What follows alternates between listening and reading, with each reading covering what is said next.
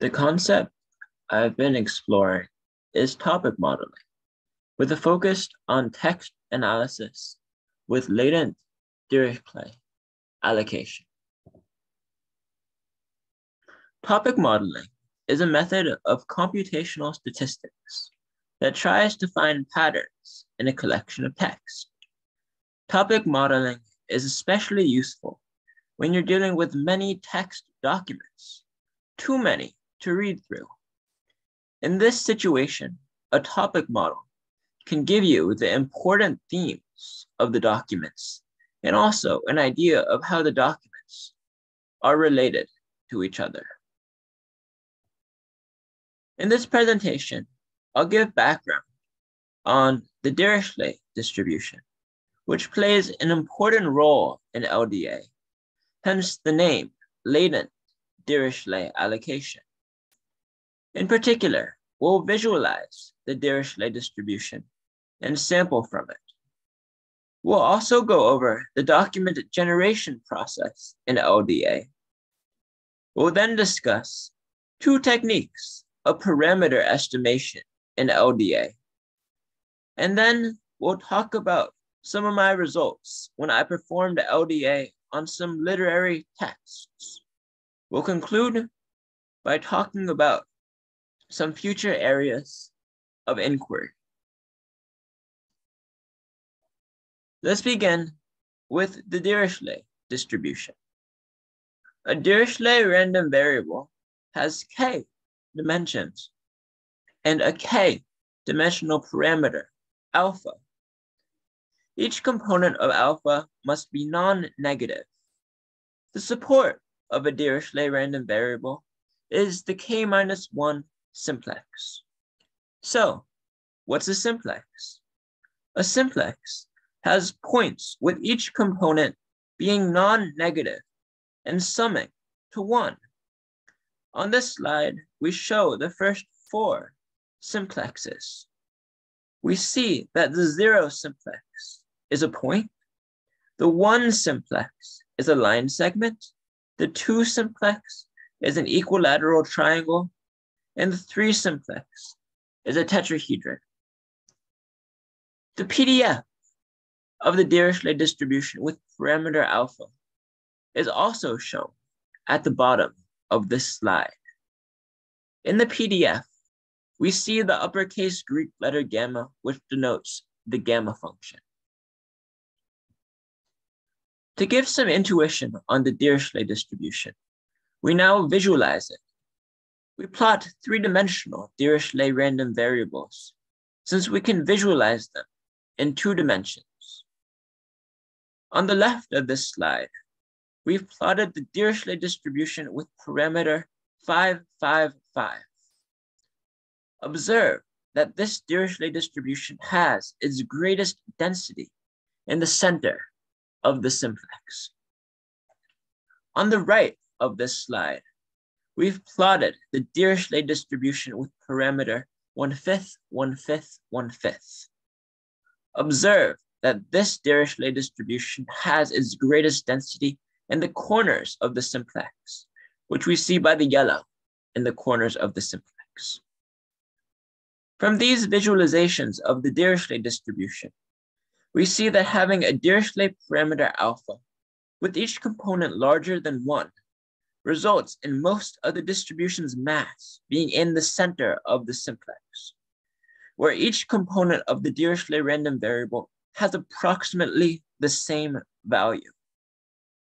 On the other hand, having the Dirichlet parameter alpha with each component less than 1 results in most of the distribution's mass being in the corners of the simplex, with 1 component of the Dirichlet random variable being close to 1 and the remaining components of the Dirichlet random variable being close to 0.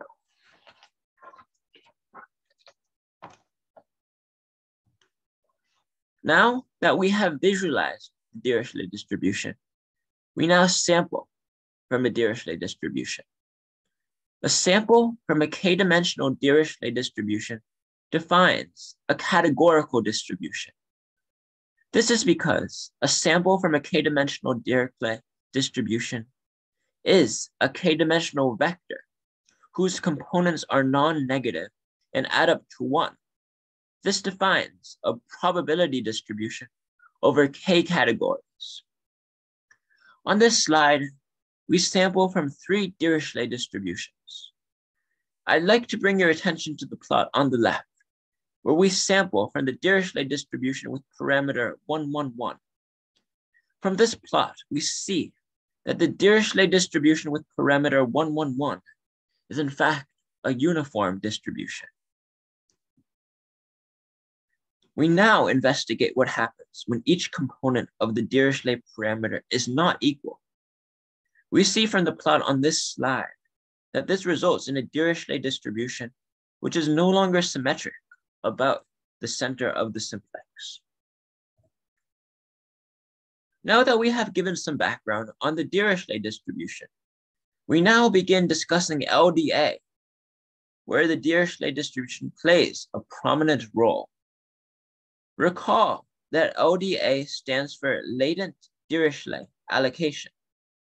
We've discussed the Dirichlet part of LDA. We now will discuss the latent part of LDA.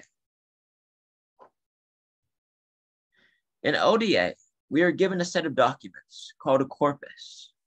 Each document contains a certain number of words. These words and documents are our observed data. Now, each word in a document is a member of a certain topic, which is a variable we cannot observe directly. And each topic has a distribution of words, which we also cannot observe directly. And each document has a distribution of topics, which we also cannot observe directly. These are the latent variables, which we use inference to try to estimate. We now tell the story of how a corpus is generated in LDA. This is the heart of LDA. To create a corpus, before filling your corpus with words, you have to create a configuration for your corpus. You have to decide how many topics you want your corpus to have, how many documents there will be, and the number of words there will be in each document. You will also need to decide a vocabulary, the set of possible words for your corpus. Once you have configured your corpus, now choose the parameter alpha and the parameter beta, which will be used in filling the corpus with words. At last, you are ready to fill the corpus with words. Go through the documents one at a time. To generate a word for the current document, sample a topic from the current document's distribution of topics. Once you have obtained a topic, sample a word from the selected topic's distribution of words. Insert this topic into the current document.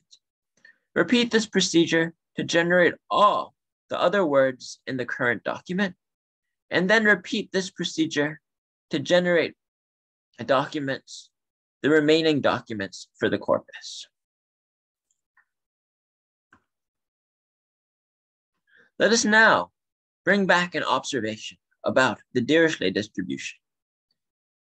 We stated here on this slide that having each component of the Dirichlet parameter alpha greater than 1 results in most of the distribution's mass being in the center of the simplex, with each component of the Dirichlet random variable having approximately the same value.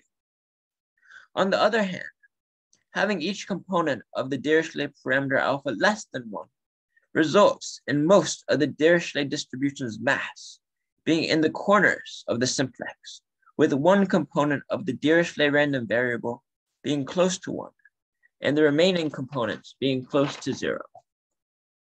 Now, in the context of sampling a distribution of topics from a Dirichlet distribution, having larger components of alpha will often result in a document which has a topic distribution where several topics have large probabilities.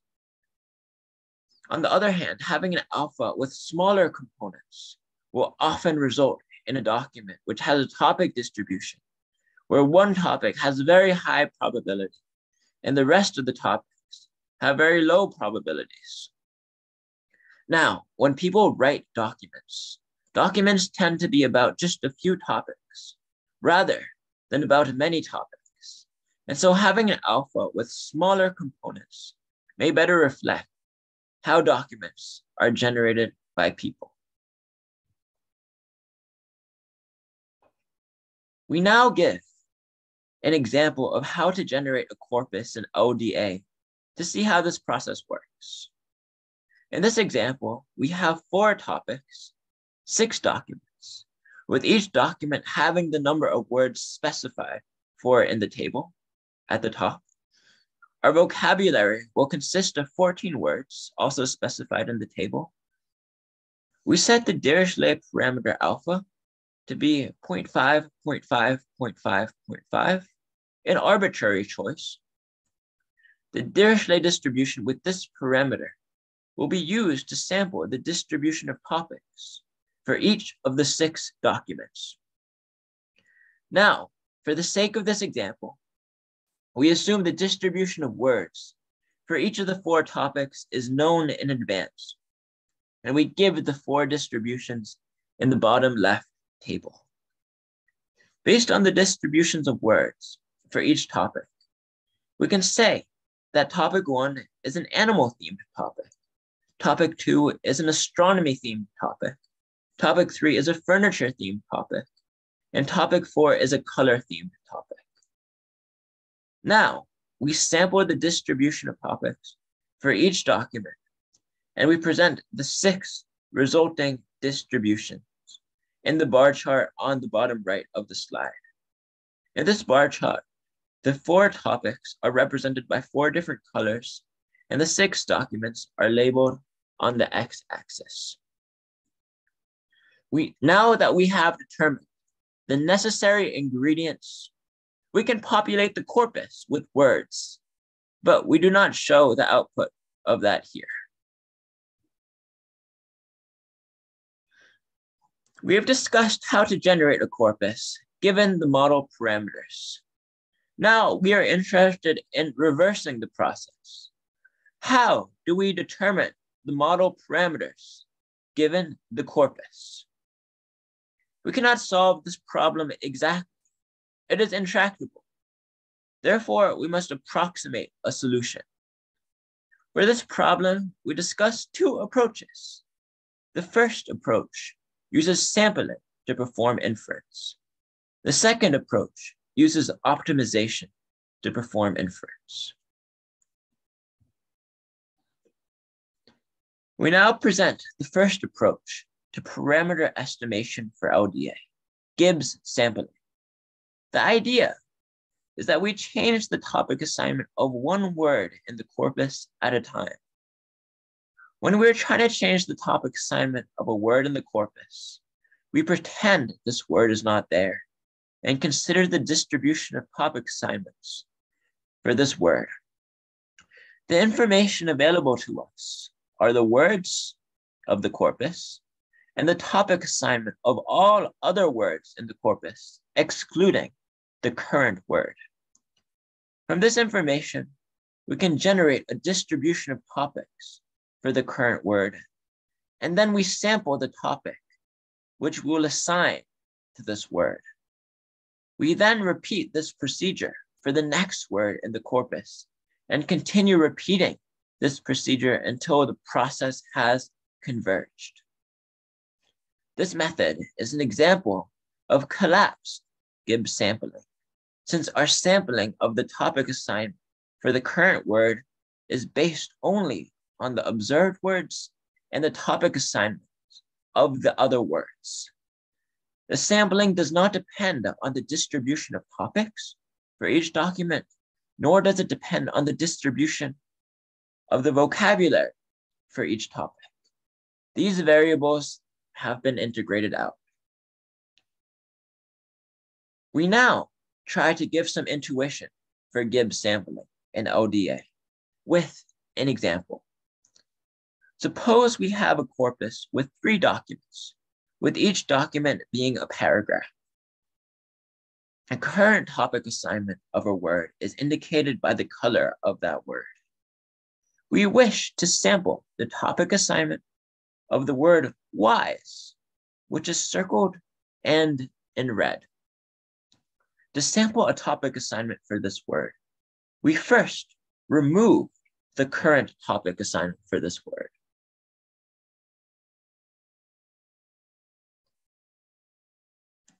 We then sample the topic assignment for this word and assign this word to its new topic assignment, to its new topic in green on the right.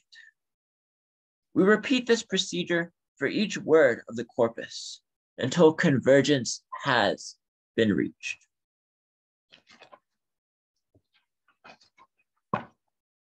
We represent Gibbs sampling mathematically on this slide. The current word we are trying to sample the topic for is the nth word of the dth document.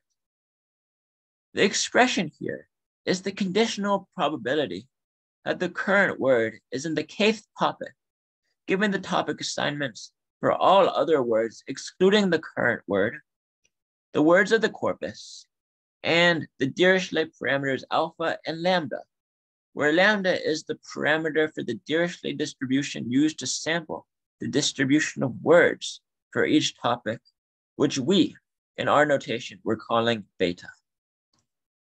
Basically, the math here says that the probability a word is in a certain topic is proportional to how much that topic likes that word, multiplied by how much the document of the current word likes that topic. We now present a run of the Gibbs sampling method on the corpus we generated for the example back on slide 11 to see how the method performs. The Gibbs sampling method performs quite well here. On the left, we show a plot of one of the distributions of words for a topic outputted by the Gibbs sampling method. In this plot, we see that planet, moon, sun, and star are the top words for this topic. And so this topic is the astronomy-themed topic.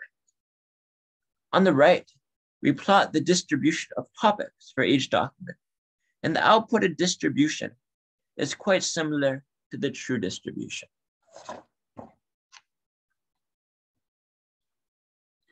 We now present the second method of parameter estimation for LDA, variational inference. As stated before, variational inference estimates the model parameters of LDA through optimization, while Gibbs sampling estimates the model parameters of LDA through Markov chain Monte Carlo. In estimating model parameters, we are really trying to estimate the posterior distribution of the data.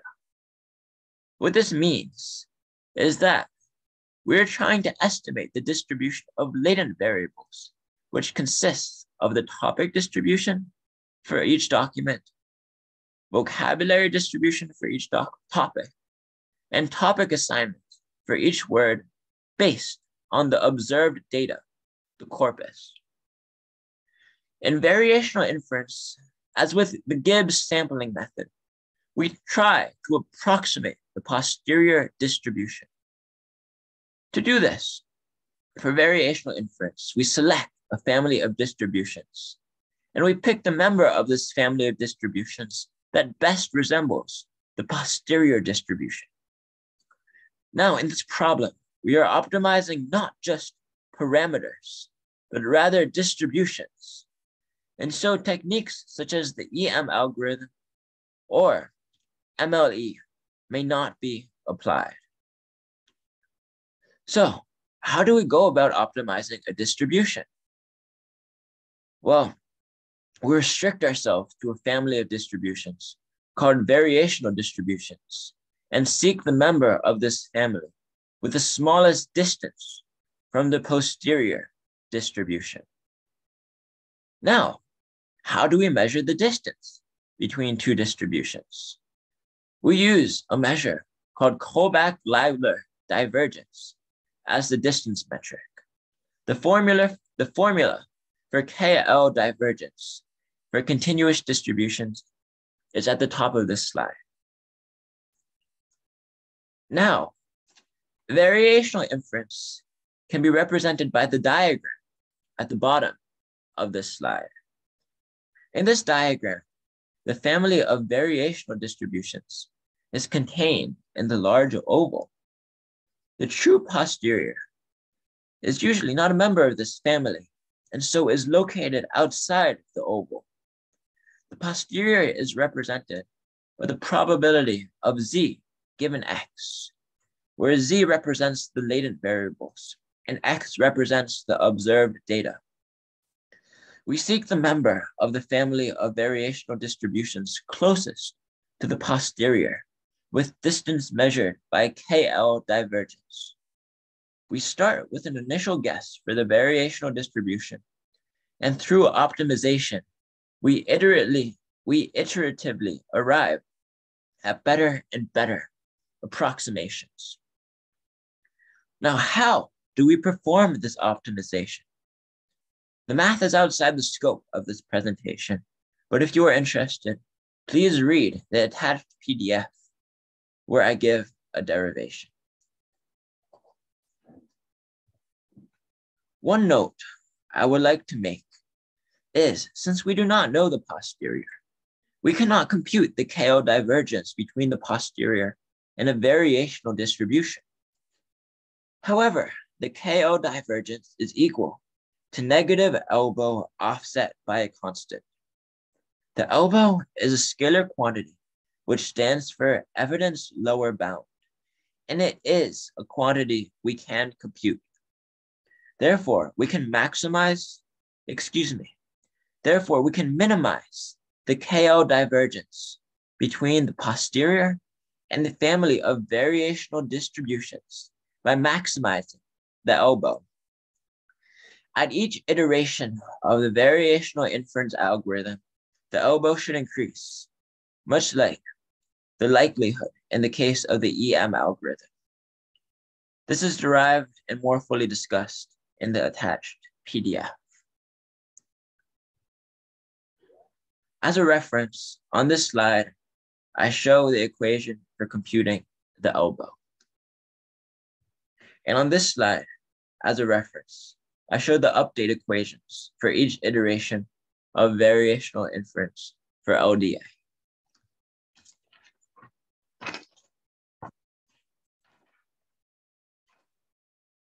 I would now like to make two observations, comparing the Gibbs sampling and variational inference methods for LDA. First, running variational inference was much faster than running the Gibbs sampling method, which is a general advantage of variational inference over Markov chain Monte Carlo. Variational inference tends to be faster. My second observation is that MCMC methods will give an unbiased estimate of the posterior, while variational inference will give a biased estimate, since the posterior is outside the family of variational distributions. Now that we have given background on LDA and discussed the inference methods for LDA, Gibbs sampling, and variational inference, we are now ready to use our methods on some literary texts. The texts we will be using are excerpts from Pride and Prejudice by Jane Austen, Jane Eyre by Charlotte Bronte, Walden by Henry David Thoreau, and short stories by O. Henry. Before we can analyze these texts, we have to clean these texts. To clean these texts, I remove stop words, which are very common words such as I or the, removed all punctuation, and converted the texts, which were strings, into lists of words. We now build our first corpus of literary texts. The corpus contains excerpts from Pride and Prejudice and Jane Eyre. These two books were written in the 1800s by female British authors. On this slide, I present the results of a run of LDA with Gibbs sampling, with two topics. In this run of LDA identified each book as its own topic, with the first topic corresponding to Jane Eyre, and the second topic corresponding to Jane Austen, whose Pride and Prejudice. This example shows how LDA was able to clearly differentiate Pride and Prejudice from Jane Eyre. We now perform LDA on this corpus again with Pride and Prejudice and Jane Eyre, but this time with 10 topics. Here is part of the output generated by LDA with the variational inference. There are 3 topics which I was able to interpret. One topic had top words including coach, door, carry, porter, trunk, and drove, which I interpreted as a travel-themed topic. Another topic had top words including day, time, clock, night, and hour, which I interpreted as a topic about time. Another topic had top words of tree, light, moon, fields, hay, sun, and woods, which I interpreted as a topic about nature. The remaining 7 topics I found more difficult to interpret. I also analyzed the 2 other texts by O. Henry and Thoreau with LDA, and these results are in the notebook. However, I often found the results outputted for these texts to be more difficult to interpret. We conclude this presentation with some next steps and future areas of inquiry. I'm curious about how to select the optimum number of topics to use in LDA. In my analysis, I decided the number of topics arbitrarily, but I would like to explore a more objective method, such as perplexity score. I also would be interested to see how LDA would perform on a larger data set.